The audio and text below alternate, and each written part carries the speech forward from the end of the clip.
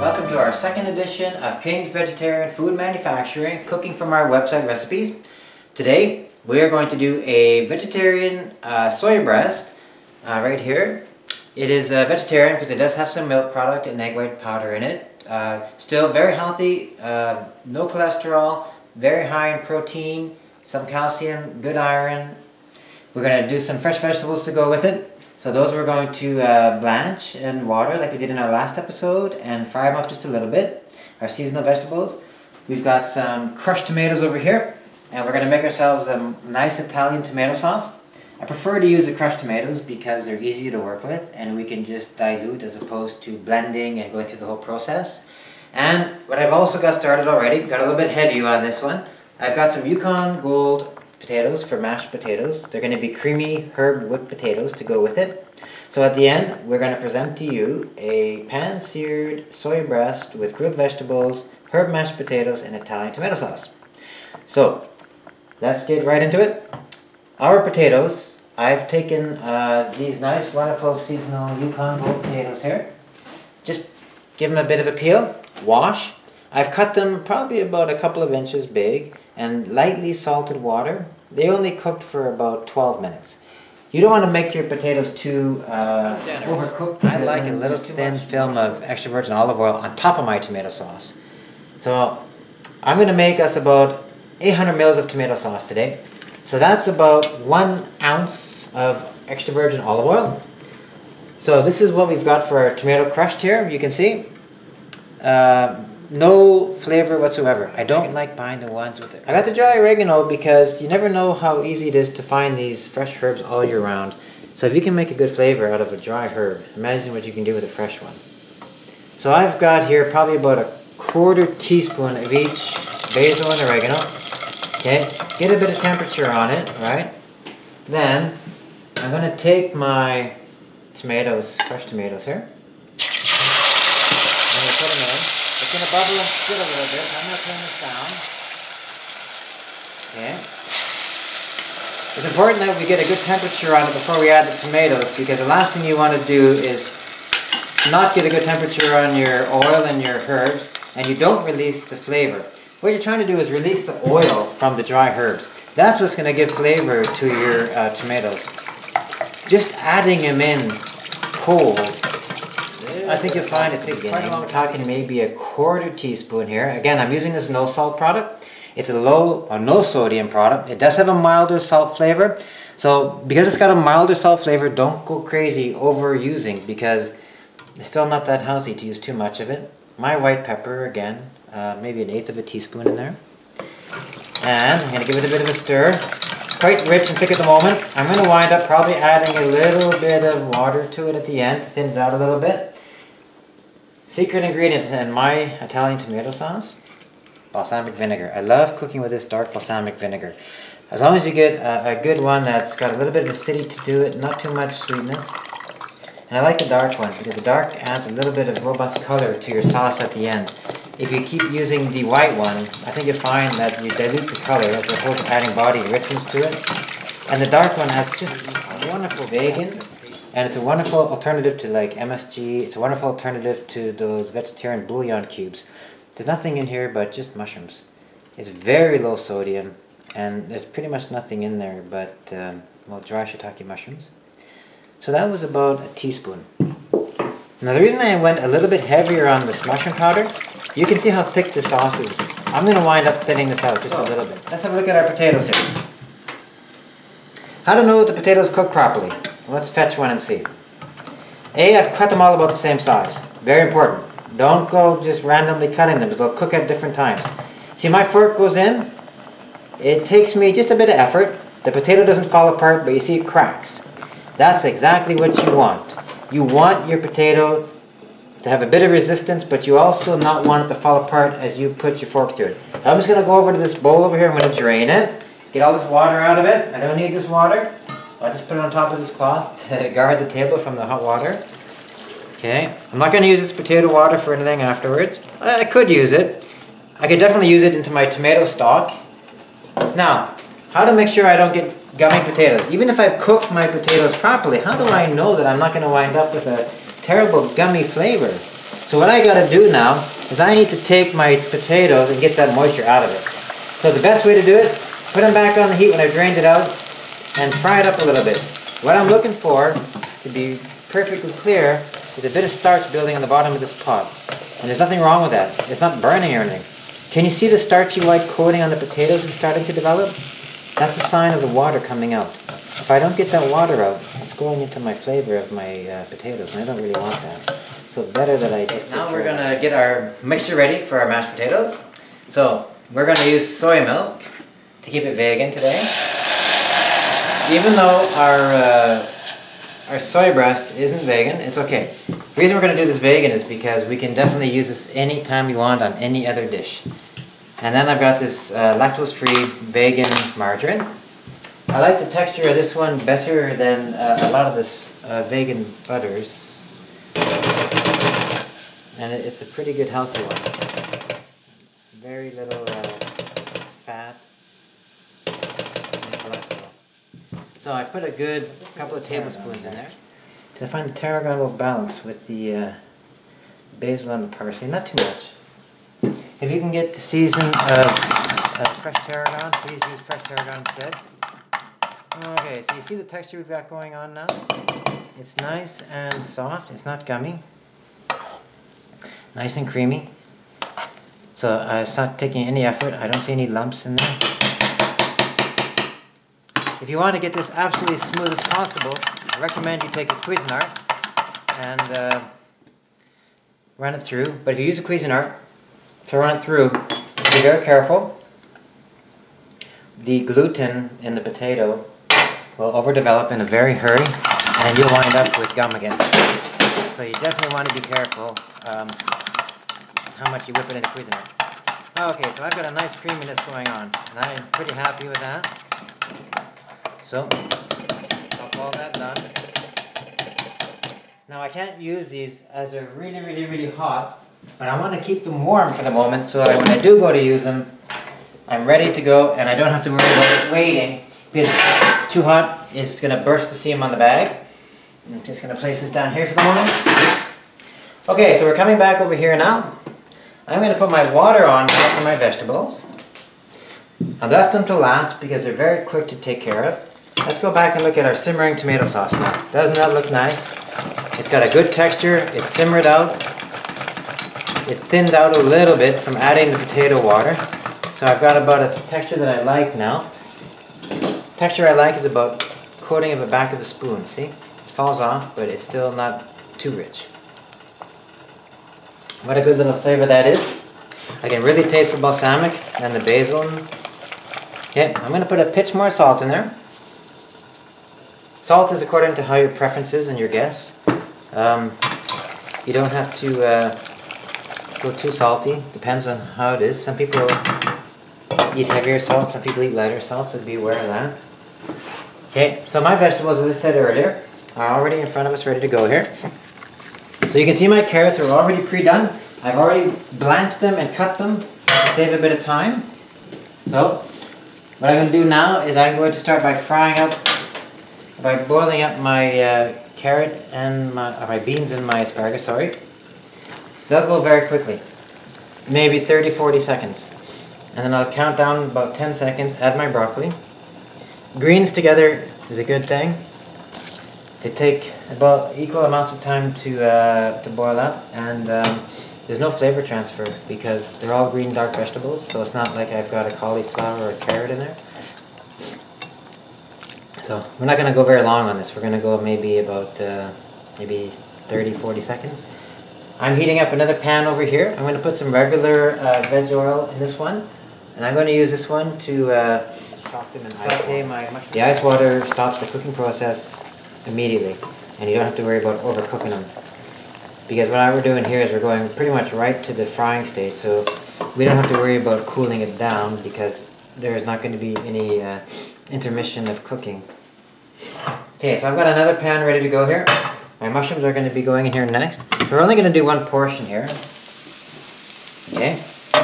And I haven't put any salt or pepper or anything in. I want to get a bit of color on my mushrooms first before I go and seasoning too heavily.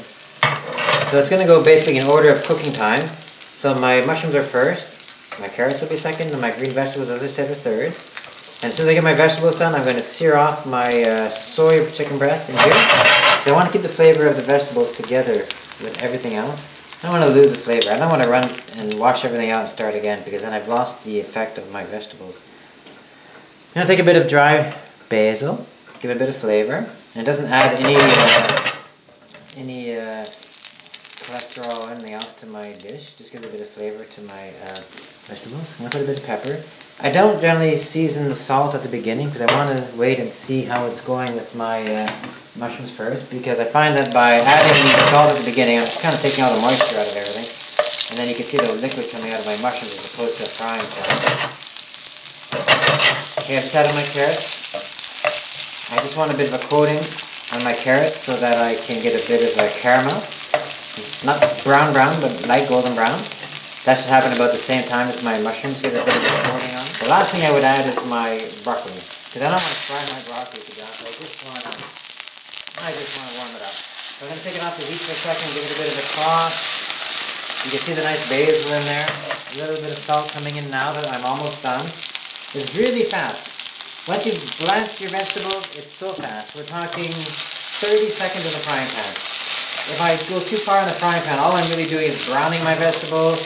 And once I brown them, color comes out almost immediately. And I don't want to do that. I don't want my gray vegetables. I want to keep that wonderful, nice green color that we worked so hard to get. Okay, there we go. There's our vegetables. Got a nice color happening there. Maybe just a few more seconds. Okay. I'm going to make it a little plate over here. So, I'm going to turn it on. That's just that fast, you see? My mushrooms, they're just starting to get a little bit of a shrivel on them from the cooking process. If I cook them too much longer, what's going to happen is they're going to start leaking out all of their moisture. Okay, I can definitely smell the basil. I can definitely smell the pepper cooking here. There's a bit of color on my beans, you can see it here. It's nice. Okay. And my asparagus has just a trace of color on it, which is exactly what I want. So what I want to do now is I want to keep my vegetables warm as I work on my chicken breast. Okay, I'm just going to place these over here. Then I want to get my chicken breast going. Okay. I don't need much oil. I'm not cooking the chicken breast. I'm actually just seasoning it and searing it. By the time I get a nice color sear on this soy breast, basically I can expect that it's already heated all the way through. I generally tend to not season salt on the vegetarian products because I do find that there is already salt in the product. So if I salt every single aspect of the dish, it would probably have a more profound taste, but then again, profound taste comes with extra salt, and if you're on a low sodium diet, you do have to be a little bit careful with how much salt you're cooking with. So all I did is put a bit of white pepper on it. Okay, and then as soon as I get a bit of color on it, so now my sauce is ready, my potatoes are ready, excuse me, and my vegetables are ready. So you can see all I'm trying to do is get a bit of color on here. I got my color happening pretty good. If I touch it, yeah, I've definitely got a good temperature on there. That's just color. I'm going to turn this off now. The vegetarian products you're going to find are very, very quick to heat up too. There's nothing to cook. You're just going to be browning it. Now I want to show you this piping bag. This is a regular, standard 16-inch piping bag you can find at many grocery store retailers, or maybe an arts and crafts shop. You want to try to get the larger bag because it's got the larger tip. Whenever you're decorating anything, not just cooking, you'll find that by having the smaller bag, the smaller tip, A, you get less in it, and B, it doesn't quite look as nice because it's got such a fine tip. And you can do just the same work with the larger tip. So, you want to put your hand in there and fold it down slightly. You need to have a good 2 inches on the outside folded over so you've got something to hold on to. You can't fill it up more than about 2/3 of the way. But because we're only doing one plate, we really don't need much more than just a couple of spoonfuls. So let's come over here and grab our mashed potatoes that we kept warm. Okay. So they're still warm. They're not really boiling hot like they were at the beginning. They have cooled down a little bit. But there's that fine line between how cold should my potatoes be and how hot till they break the bag. So, just kind of gently tap them down the bag. You're going to find you got an air pocket. Just squeeze it out. There you go. See my potatoes are coming out? You need 2 hands on the piping bag. Top hand is going to squeeze and basically give stability. Second hand is going to add extra pressure because you can't just squeeze from the top because you're going to wind up bursting the bag. And you want to give a little bit of guidance to your piping bag. Otherwise, you basically wind up not sure where you're going if you've got a one-handed. I mean, if you've piped a lot in your life and you're very comfortable with the piping bag, that's perfect. If not, use 2 hands. I'm going to give you a quick demonstration of how it works. I like to do rosettes. They have an elegant, old-fashioned appeal. You can do 1 rosette, 2 rosettes, different sizes. It's entirely up to you and your guess. So if I was going to do a rosette, I'm going to basically go in a circular motion, rising the bag, and it's almost like having a soft serve ice cream cone. That's exactly what I'm looking for with the tip on the top. So I start from the bottom, bigger circle, smaller as I go up, and there we go. There's a small rosette. And a small rosette looks very dainty on the plate. Sometimes you get a very large rosette and it can look a little bit too much on the plate, too much potato. 2 smaller potatoes is much nicer sometimes than a large one. I can do just about anything with that potato as well. If I want to be extra fancy, I can go get some, keeping it vegan of course, I can get some soy cheese, sprinkle it on top, bake it in the oven for about 2 or 3 minutes, maybe give it a brush with some of the vegan margarine, and what you find is a wonderful crisp outer coating, like a baked potato, like a stuffed potato. That's another amazing thing I can do. So what I might just do is take a pan, grease the bottom with some veggie oil, and pipe it up like I just did, maybe about 7-8 minutes in about 400 degrees Fahrenheit oven, just till I get a bit of a golden color, cheese or no cheese, and then just scoop it up with the spatula and lay it down on my plate. Very, very nice, different approach. Tastes very nice. Gives that different texture, right? Because then it has that crunch on the outside, soft on the inside. So entirely up to you what you're looking for. So I'm going to put everything on the plate now. I always build from the back of the plate forward. So I'm going to start on the back corner and work my way this way. Because if I work from the middle, I don't really know where I'm going. And I got a lot of food to put on the plate. I've got my soy breast, I've got my vegetables, my sauce, and my potatoes. So I'm going to start with a couple of small rosettes of potato here, right in the upper corner. So it's really not too much. It's only about 3 ounces of potato. So it's not like we're overdoing the volume of it. Next thing I want to do is go put my vegetables on. And my vegetables, I want to try to keep a bit of separation between all my colors. Because it is kind of green. It is season for green vegetables. I'll put my carrot on next. There we go. Put my beans over this way. I like to show the ends of the beans facing out because that way I can show you that it was a nice fresh bean. Okay. And I might just put my mushrooms here.